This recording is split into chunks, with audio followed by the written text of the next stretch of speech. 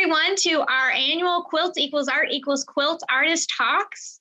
Our Quilts Equals Art Equals Quilts exhibition will be on view October 23rd through January 9th. Our hours are Wednesday through Saturday from 10 to 5 and Sunday 1 to 5. If you can come out and see the exhibition in person, we welcome you to do that.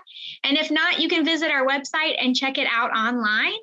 I'm joined today by Ontario artist Fuzzy Mall. Welcome, Fuzzy. Hello. And we're here to talk a little bit about the quilts that he has in our exhibit. Fuzzy, can you just tell us a little bit about the piece that's on view right now? Ryan was in town from Montreal, where he performs for Cirque du Soleil. He's like a aerial acrobat. He's the guy that flies 50 feet in the air and does flips and things.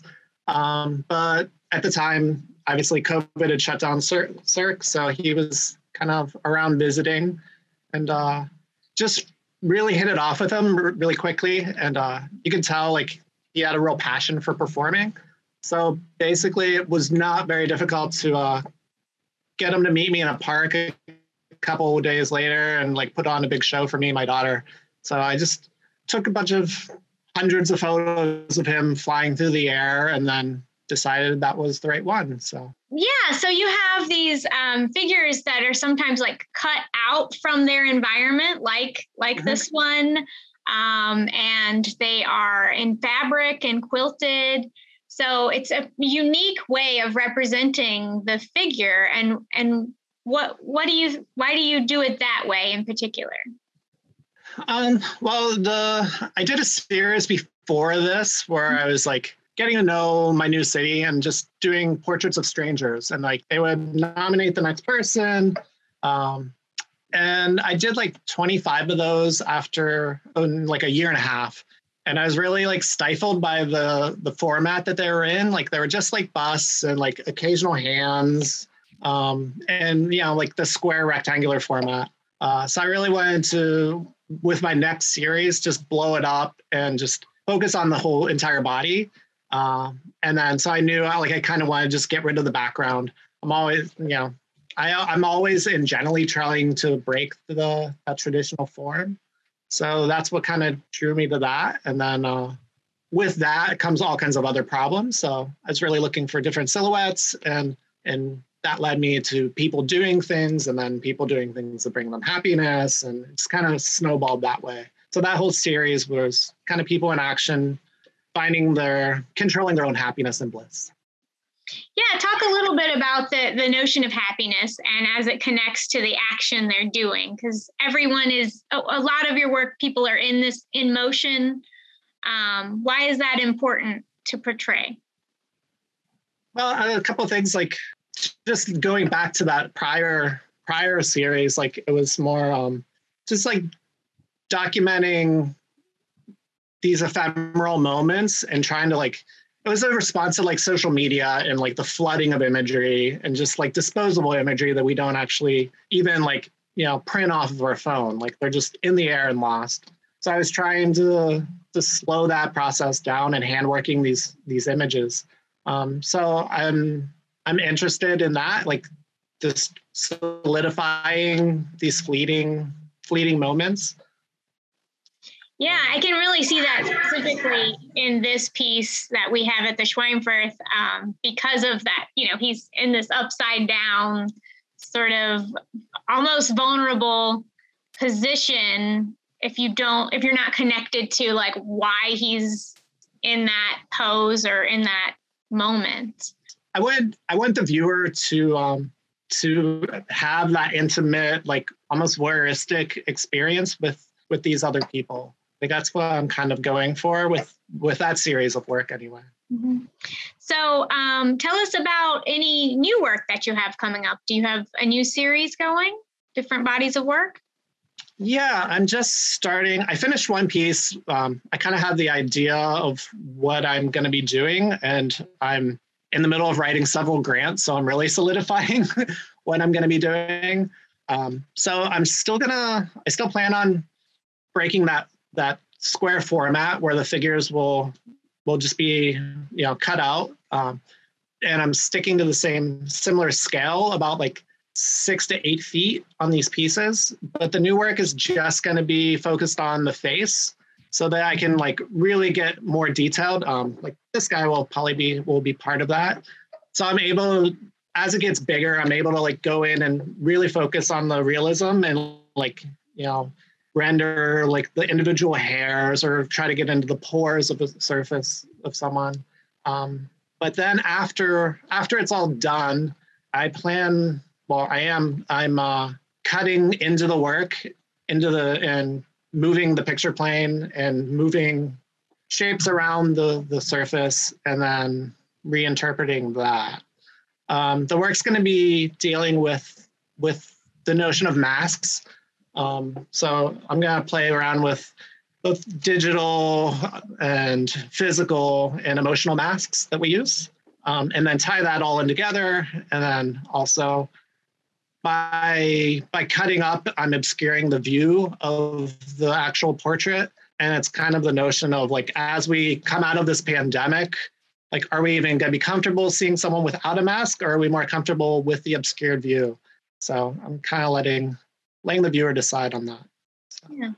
You really do have a knack for like realism, but then you add in these stylistic details. Is there any reason why realism is important to you?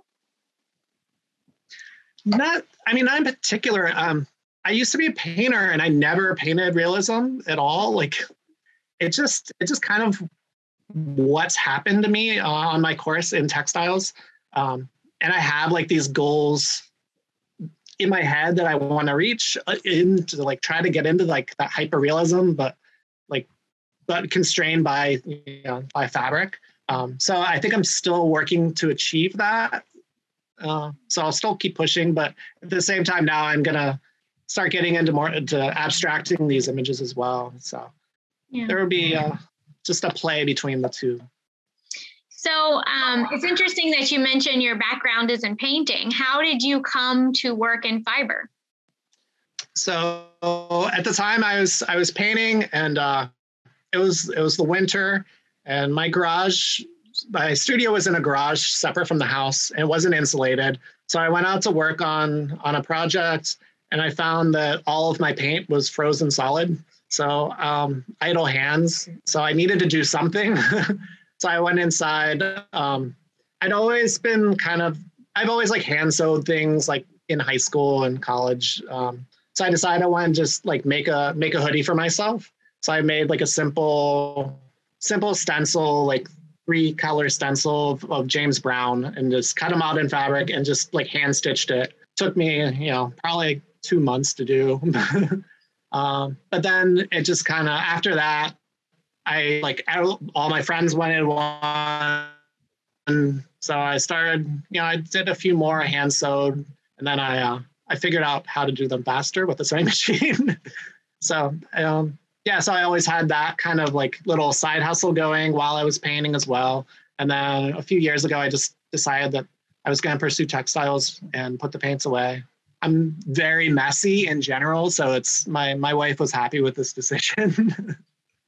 How artists come to certain methods of working are often very practical, and you want to put some grand idea on things, but sometimes it's like an instinct, and I always love that.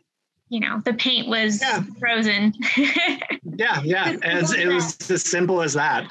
But then like now having more perspective and looking back, like I realized like my first paintings had textiles in them. I was like quilting, and then the quilting and the figures were the negative space, and then those were painted. So my work's always dabbled like and lived in like cross between like printmaking and photography and sculpture and ceramics too. My paint was trying to mimic glaze. Like my wife's a ceramic professor, and I thought that's the route that I was going to go, but it didn't work out that way. So yeah, craft has always been important in my work. Yeah. Can you talk a little bit about your the processes you use and how you build your images? So I always start with photographs. I use all my own imagery. at least since James Brown days of hoodies. So yeah, I'll start with a good proper source photo that I'll take. From there, I use a projector and I'll blow up the image. I'll play around with scale. I always have to like shrink it down a bit because like I tend to like my images, I'll blow up like 20 feet on my wall. I'm like, yes, that's what I need to do. But so they're harder to do. After the projection, I'll do a drawing and break down every value change that I can possibly find. A lot of the times I just use that as a basic map for myself moving forward. And then, I'll pick a general palette out from there. I'll have like maybe, 50 to 75 different fabrics kind of out that I think I'll be able to use, and I'll, sort them based on value changes. But normally they end up just on the floor in a big pile, and then just kind of pick and choose and grab. I use like the heat and bond fusible iron-on adhesive. So yeah, that's kind of how I cut everything out, iron it down, and then once everything's tacked down in place, I use a satin stitch over every edge. Why is it important to you? And you talked about earlier, like you're going to be making these giant portraits where you can really like see every pore and try to get really into hyperrealism. Why is that level of detail and the size important to what you're trying to get to the viewer? I honestly don't know. Like I'm just so drawn to it. Like it's more, it's like a visceral reaction like that I have. Like I just want to see them that big. But it also becomes, I don't know, it tends to be more impressive for a viewer that might not know, like just be passing by and seeing something. And it makes them like look closer to see what actually is there. But I really like the idea and like the way that my work will become, as you back off, it becomes looking like a photo, and then people will think it's a painting when they get closer, but then they become very abstract as you get close and like right up on top of it. I remember I had a person helping me hang a show the one day, and we hung like 20 pieces of work, and we were just having coffee afterwards. And he asked me, he's like, so I have a question. Why is there like thread marks on the back of these paintings? And I just like looked at him like, man, like you've been like holding these for like 2 hours now. Like there's no paint in this art center right now. It's all fabric. And he was a painter. I have no idea like what he was looking at. So yeah, it's the way the medium works for me. I tend to like to work bigger as well because I feel like I have more control even, and I can get more exact detail as things are bigger. Pieces that are smaller, like I can do them, but I'm struggling throughout the whole process, or I'm like consciously aware that, this would be so much better if it was like 30% bigger. So you have circle type pieces. Can you talk a little bit about those? Yeah, so that's my Kill Your Darling series. So the first major body of work was called Faces of Hamilton. That was the one where I was doing strangers that I'd met.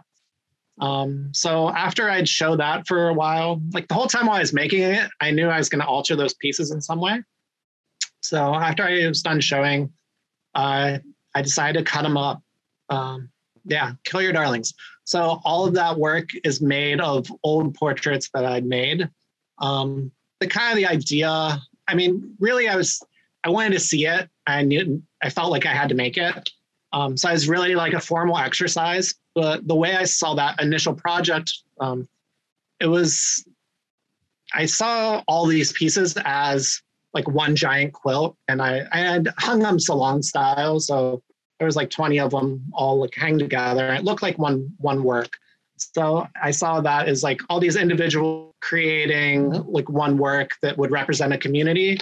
And now the pieces, the Kill Your Darlings are like, the work depends on these individuals to create it, like to create that community. There's a contrast between the imagery you have behind you with these like strip piecing with pattern fabrics versus this, realistic self-portrait you have going on over here. Can you talk a little bit about like the traditional elements you are trying to employ, or how are you working with that? So this new body of work, because I'm cutting into the final piece, I'm starting to explore and think about the back sides of the piece and incorporating them into the fronts. I did that a little bit on this last piece that I did, and I want to keep pushing that, which will probably lead eventually into like double-sided portraits that will like cut and expose each other. So I just have like a little like color field going on now. So most likely the thought was like I'll sew them together and then cut up, and so the yellow will eventually like pour through my portrait as well. So, is there anything that that's important to your work that I haven't asked you about? Mostly what I use is reclaimed textiles. Okay. So like I'm always trying to encourage other people to take that route. Probably about 90% of what I use are like thrift store clothes. So I find that I do it for several reasons. Like one, like the landfill thing. Like I think the average American gets rid of 80 pounds of clothes every year, end up in a landfill. So like environmentally, it's best to, reuse. But also like I find that it keeps my palette very fresh. Like once I cut up a shirt, I can't rely on that fabric or, like that pattern or color anymore, and it's, very limited use. And then because I'm always portraying people, like I find like working with clothes that come from a thrift store, like they've been washed and battered and, hundreds of times. It kind of reflects the people that I try to portray rather than like fresh, shiny, straight from the quilt shop, like patterning. So I know like my practice is not going to dent any of it, but at least like encouraging others, like hopefully it can like help out a little bit. That's really interesting. I didn't know that. But yeah, but really like keeping like that palette fresh is like the biggest thing that you can have. Like, I think,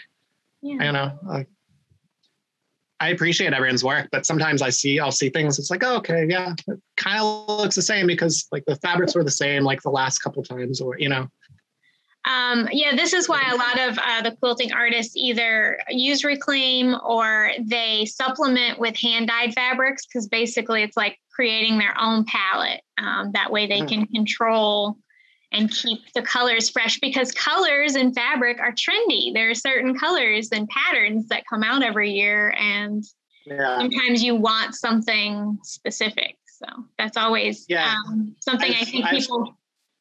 Like painters take for granted that they make their own color, and fiber artists are always thinking about how they collect color. Yeah, like I haven't opened that can of worms because I know it's like just it will fully consume me, like dyeing my own fabrics. I don't use any dye or paints on my work. It's all just applique from what I can find. Yeah. But I find now that I'm starting to, there's something there where by cutting up my work and then repurposing it, and like I'm creating my own textile in a way. It's my way of dyeing, and I'm finding new juxtapositions or can be exciting and it's a lot of chance. It's kind of like my way of opening up a kiln and seeing what happened is by like cutting up some things and like sticking them together. And it's like, oh, okay. Never would have seen that. Even if I did it like on Photoshop, it's going to look different. So. Well, thank you so much for joining us today. And if you guys want to see any more of Fuzzy's work, you can check out his website and be sure to come in to see the exhibit before it closes January 9th. Thanks, guys.